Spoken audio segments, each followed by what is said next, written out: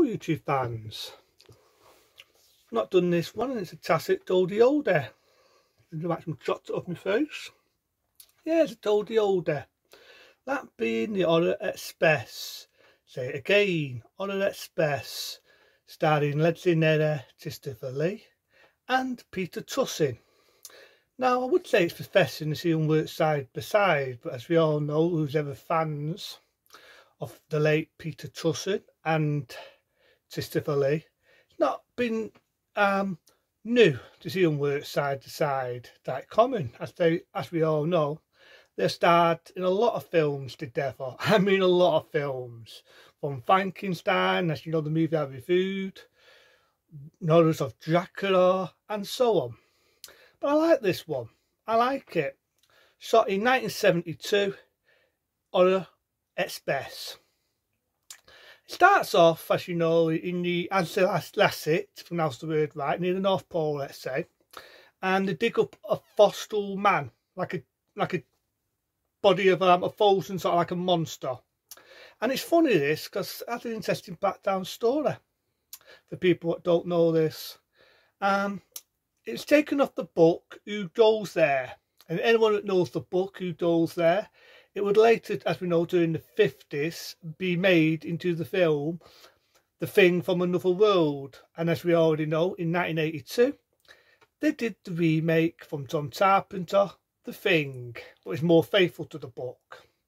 You could say it's sort of like the book mixed in ties to find a fossil man, just like the 50s Thing from Another World. And it's also another thing what is similar, which I'll get to in a minute. But I actually like this one because this one, do you see the prequel of The Thing? They already did it. They already did it. It was in 1972 and it's called Order Express. Order Express. And it's a bit of a slow burn. But you know what? You know what? Compared to the shit I did called Howling 4, which was a bore fest, unlike the shit I reviewed or ranted, I should say, called Titters 4, which is just a pile of dump, this had some good actors in it. Unlike Howling fucking 4, why not? I'm on a roll. Pieces of fucking wood for actors. This actually had some good competent actors in it. And I almost forgot, it even has Taika Waititi in it. If you pronounce his name right, Taika Waititi, right? So again, they find this fossil man. But then on the train, a lot of deaths start to happen. A lot of people start dying and getting killed. And everybody they find, the eyes, are actually right.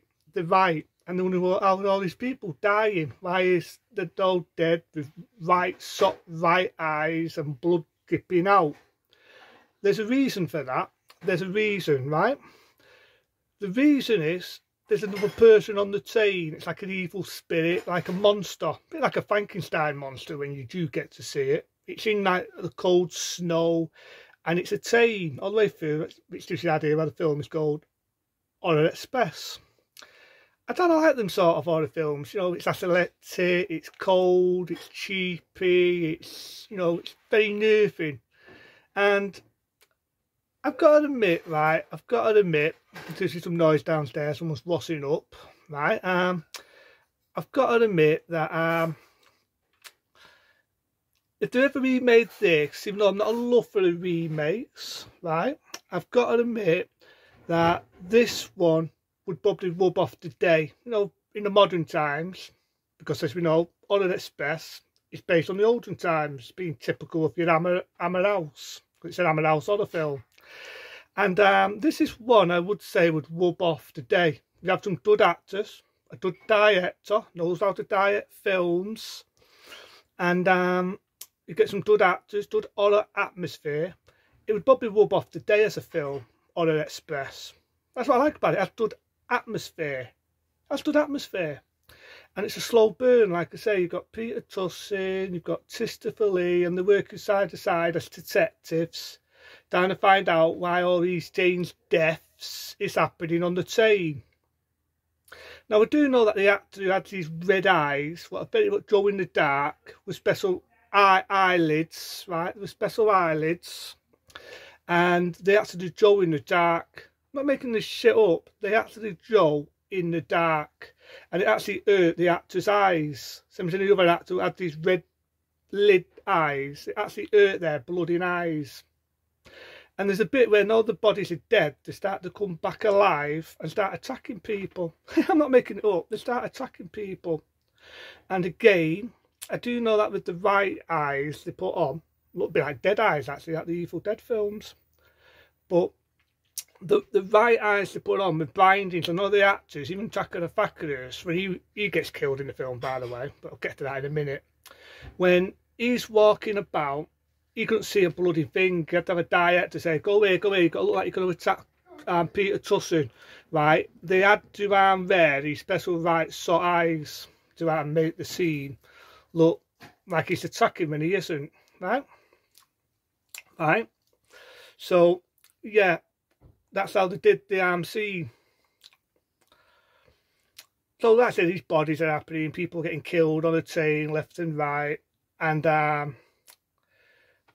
there's a priest anyway, right? There's this guy and the priest is protecting him. This is when Tsakalofanakis comes on the train and he puts a toss at him like this, and I'm thinking, why the hell are you putting a toss near him? What is this? Tsakalofanakis a bloody vampire or something? Come on. And it's like funny actually, because Tsakalofanakis gets the toss off him. He says, "You're going to toss me, Father? Are you going to toss me?" He gets a rip, and it's a bit like the 6-layer rips. You know, remember I mentioned it in Blood Feast. It's a bit like that. And he's ripping the bloody Father. He's a priest, and he's ripping him. And I'm thinking, bloody hell, what's going on here? So, Pete, I think it could have been, I'm not sure now, yeah, I think it could have been Christopher Lee. He eventually stepped to help him out, but I'm not sure if it's Christopher Lee or Peter Tosin, one or the other, and one of them stops and says, no, don't get involved, right? Long below, he gets up, that's when he has the red eyes, and you get it. What happened is, I'm going to edit myself here, right?